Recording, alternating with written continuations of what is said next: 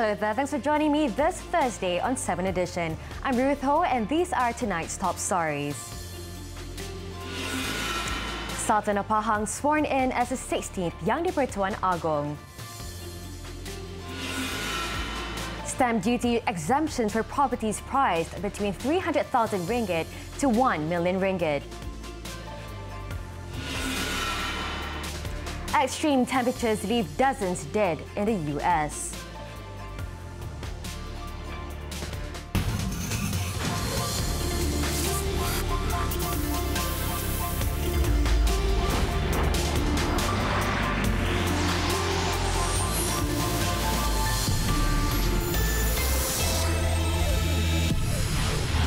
The Sultan of Pahang, Al-Sultan Abdullah Riayatuddin Al-Mustafa Billah Shah was sworn in today as the 16th Yang di-Pertuan Agong in a ceremony steeped in tradition at the Istana Negara in Kuala Lumpur. The Sultan of Perak, Sultan Nazrin Shah, also took the oath of office as the Deputy Yang di-Pertuan Agong at the same ceremony. Their Majesties were elected to office by the Malay rulers at the 251st special meeting of conference the rulers on January 24th to reign for a 5-year term from today. Al-Sultan Abdullah, aged 59, and Sultan Nazrin, 62, took their oath and signed the instruments of office before the other Malay rulers except Kelantan, who was represented by the Tengku Mahkota Kelantan, Tengku Dr. Muhammad Faiz Petra, Sultan Ismail Petra. The ceremony, which started at 10:55 a.m. at the Balarong Seri, was held during the 252nd special meeting of the Conference of Rulers chaired by the Sultan of Selangor, Sultan Sharifuddin Idris Shah. Upon taking his oath and signing the proclamation of assuming office, Al-Sultan Abdullah now succeeds Sultan Muhammad V as the 16th Yang di-Pertuan Agong. Yang di-Pertuan Agong bagi Malaysia bersumpah dengan melafazkan wallahi wabillahi watullahi. Maka dengan lafaz ini berikrarlah kami dengan sesungguhnya dan dengan sebenarnya mengaku akan taat setia pada menjalankan dengan adilnya pemerintahan bagi Malaysia dengan mengikut sebagaimana undang-undang dan perlembagaan yang telah disah dan dimasyurkan dan yang akan disah dan yang akan dimasyurkan di masa hadapan ini. The proclamation of assuming office was also signed by Sultan of Terengganu, Sultan Mizan Zainal Abidin, and the Raja of Perlis, Tuanku Syed Sirajuddin Putra Jamalulail, as the witnesses. Prime Minister Tun Dr. Mahathir Mohamad later read out the instrument of proclamation, officially signifying Sultan Abdullah's ascension to the throne as a new head of state of Malaysia in accordance with the laws and the federal constitution. The Mufti of Sabah, Datuk Bongsu Elias Aziz Jaafar, recited the prayers seeking the blessings of the Almighty for the well-being of their Majesties, the people and the nation. Others that came included Yang di-Pertuan Negeri Melaka, Tun Dr. Muhammad Khalil Yaakob, Yang di-Pertuan Negeri Pulau Pinang, Tun Abdul Rahman Abbas, Yang di-Pertuan Negeri Sarawak, Tun Abdul Taib Mahmud, and Yang di-Pertuan Negeri Sabah, Tun Juha Mahiruddin. Malaysia is one of the 43 nations which practice the system of constitutional monarchy, but the rotational system of electing a king from among 9 Malay rulers is the only one of its kind in the world. Earlier, Al-Sultan Abdullah Riayatuddin Al-Mustafa Billah Shah flew into the Kuala Lumpur International Airport, KLIA, with his consort Raja Permaisuri Agong, Tunku Aziza Aminah Maimuna Iskandar Al-Murhum Sultan Iskandar, in a special aircraft from the Royal Malaysian Air Force Base in Kuantan. Their Majesties arrived at KLIA's Bunga Raya complex at about 9:10 a.m., welcomed by Raja Muda of Selangor, Tengku Amir Shah, Sultan Sharifuddin Idris Shah, and Tengku Laksamana Selangor, Tengku Sulaiman Shah, Almarhum Sultan Salahuddin. Also present were government officials, ceremony chairman Datuk Sri Muhammad Zuki Ali, who is also Senior Deputy Secretary General and Deputy Secretary General of Management at the Prime Minister's Office, Datuk Junaida Kamaruddin, and senior government officials. There, they were accorded state welcome to the strains of the Nafiri trumpets played by a 14-member cavalry ceremonial squadron of the Malaysian Army. His Majesty and Raja Permaisuri Agong Tunku Aziza Maimuna Iskandara Almarhum Sultan Iskandar were welcomed by Prime Minister Tun Dr. Mahathir Mohamad and Deputy Prime Minister Datuk Sri Dr. Wan Aziza Wan Ismail. Al Sultan Abdullah, accompanied by Tun Dr. Mahathir, then walked to the royal platform past the lands barriers to acknowledge the salute of the main guard of honour. The central band of the Royal Malay Regiment, led by Major Muhammad Nur Azizan Yahya, played the national anthem Negaraku. The royal standard of the Yang di-Pertuan Agong was hoisted and a 21-gun salute was fired. His Majesty then inspected the main guard of honour mounted by 4 officers and 103 men from the 1st Battalion Royal Malay Regiment, led by Major Muhammad Isham Ahmad Rashidi. His Majesty then left Parliament Square and proceeded to Istana Negara in Jalan Tuanku Abdul Halim, Bukit Damansara, to take the oath of office and sign the instrument of office as Yang di-Pertuan Agong. Now, police nabbed a 32-year-old suspected car thief after a high-speed chase that ended with a vehicle he was driving in Turning Turtle. The suspect, who had fled in a stolen car in Kajang early today, also crashed into a police patrol motorcycle in his bid to escape. In the 7:15 a.m. incident, a police team ordered the driver of the vehicle, a Proton Perdana V6, to stop after they suspected that the car was stolen. Police then gave chase, causing the suspect to collide with a police patrol motorcycle, injuring the policeman on the machine. The car also hit several police vehicles and a shop at Taman Bukit Angsana before it skidded and overturned. Kajang District Police Chief ACP Ahmad Zafir Muhammad Yusof said the police team had to open fire at the suspect in self-defense. According to police records, the suspect has 6 previous criminal records. He said police were investigating the suspect's connection to vehicle theft and house break-ins. The case will also be probed under attempted murder for ramming into the police personnel. In Kelantan, a senior citizen was arrested with more than 30,000 ringgit worth of fireworks and firecrackers at a house in Rantau Panjang last Saturday. The 70-year-old man, who was picked up by a 15-member team from the General Operation Forest Border Intelligence Unit, which raided his house in Kampung Kedai Lama following tip-off from the public.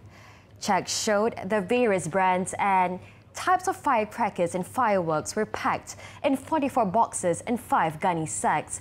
Police believe that the contraband was smuggled into the state from a neighbouring country to be sold at a local market for the Chinese New Year celebration. The suspect had previous records of committing the same offence. The case is being investigated under the Explosive Act, which carries the maximum jail term of 7 years or 10,000 ringgit fine or both upon conviction.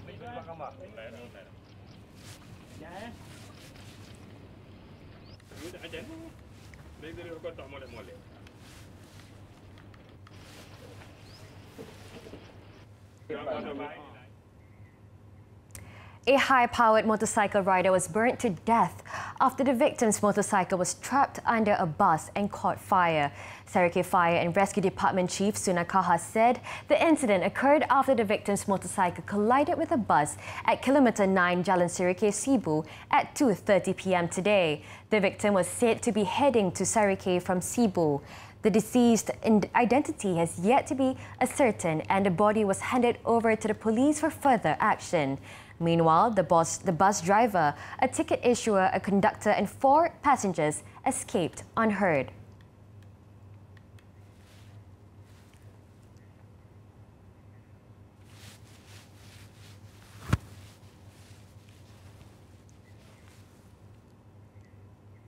Moving on, the Finance Ministry has announced further exemption or reduction for residential properties above 300,000 ringgit up to 2.5 million under the 6-month home ownership campaign.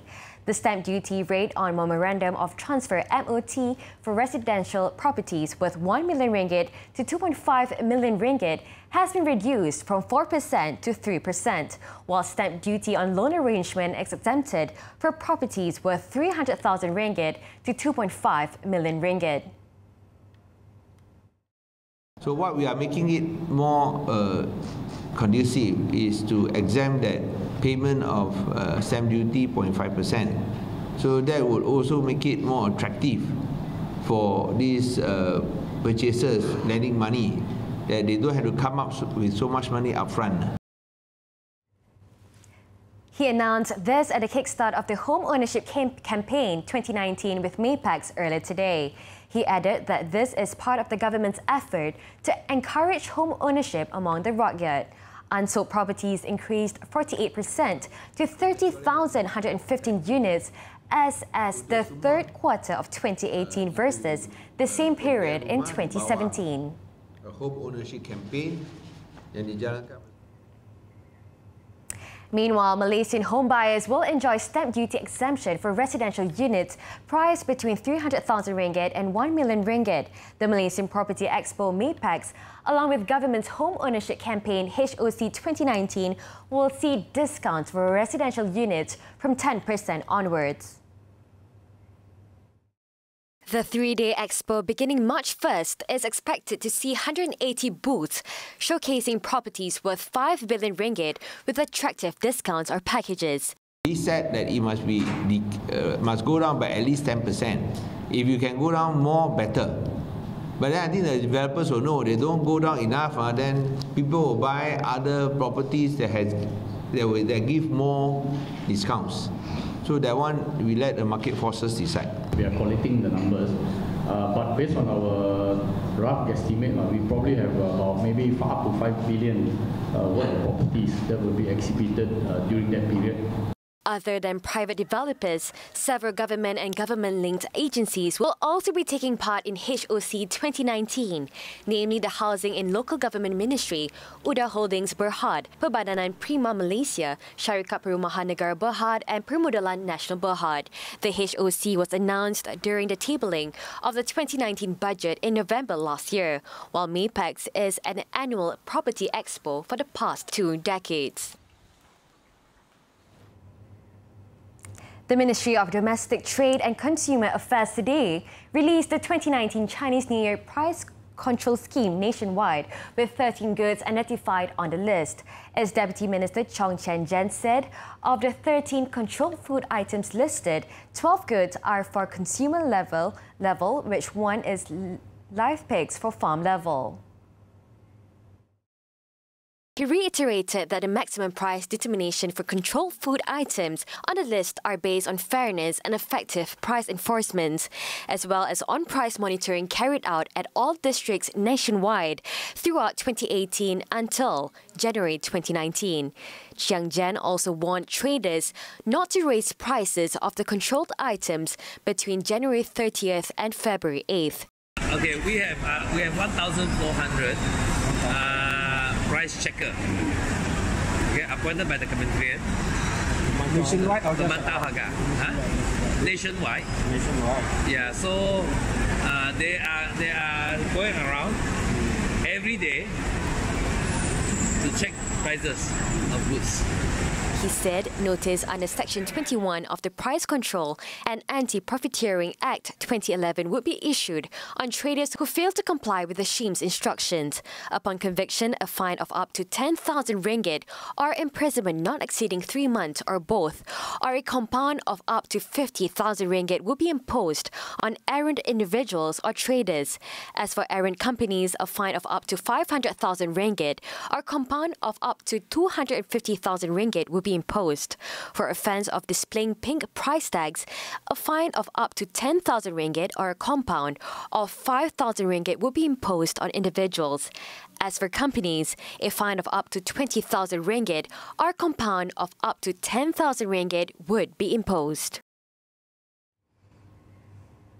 Works Minister Barobian said 25 highway operators will offer special incentives to motorists in the form of discounts. Highway concessionaires will offer discounts of between 10% and 30% to car users on tolled highways on Chinese New Year.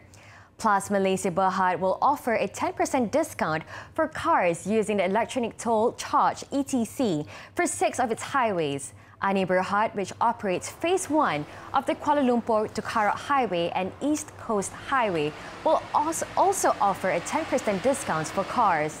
The discounts will be effective from 12:01 a.m. on February 5th to 11:59 p.m. the same day.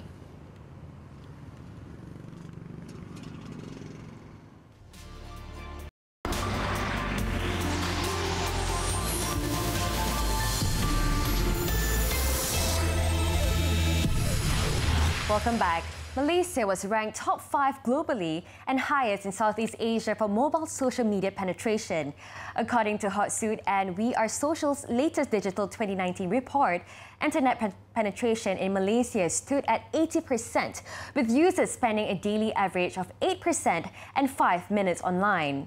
In a joint statement today, they said, emerging fourth globally, Malaysia is in the lead among Southeast Asian countries, including Singapore in 6th place, followed by Thailand and Philippines.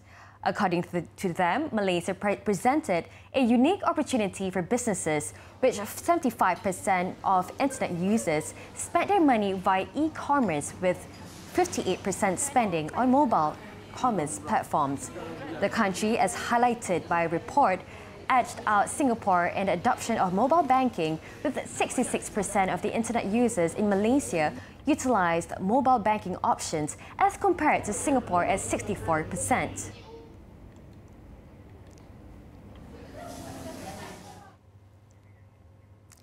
Asia has filed another suit claiming nearly 480 million ringgit for losses incurred from operating at KLIA-2 from Malaysia Airports Holding Berhad MAHB. AirAsia said in a statement today that a notice was served on MAHB's wholly owned subsidiary, Malaysian Airport Sepang Sindang Berhad MASSB, today. AirAsia listed its losses totaling 479.78 million ringgit, mainly due to loss of customers in the last 4 years, owing to disruptions and poor condition of the terminal. These include cancellations and loss of revenue from multiple runway closures, apron defects, damage to 2 aircrafts due to malfunctions in MASSB's infrastructure and sensors, a fuel line rupture, internet outages, and loss of customers. AirAsia and AirAsia X are jointly seeking mediation in accordance with the Malaysia Aviation Commission MAVCOM, which requires the dispute to first be resolved in good faith through mediation. Under the Act, if mediation fails, MAVCOM will attribute the dispute. Both AirAsia and AirAsia X are hoping to settle the issue amicably.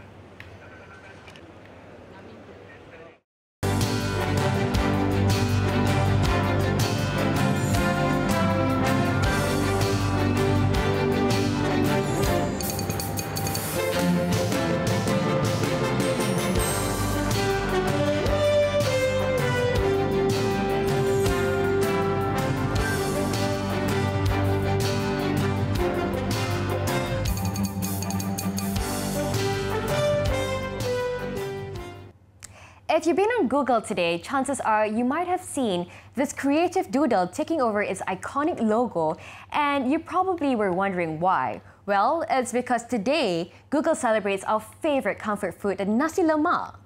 Debuting at midnight last night, the doodle is accompanied by a 40-second animated video clip entitled Celebrating Nasi Lemak. The clip features all the elements needed to make this famous dish, as well as the different side dishes that we Malaysians customize to our liking.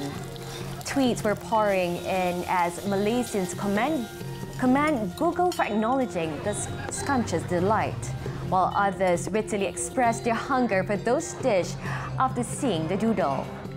All this nasi lemak talk is making me hungry, boy. Probably I'll munch on a hot one later.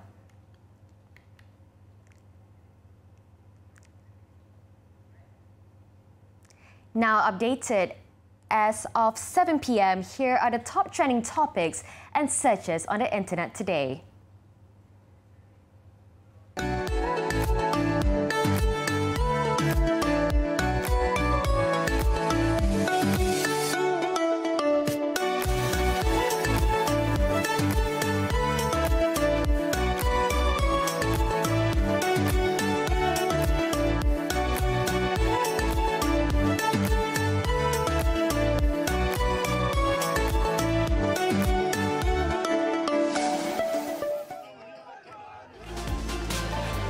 Coming up next, over a dozen injured in violent Gaza Strip clashes. Stay with us.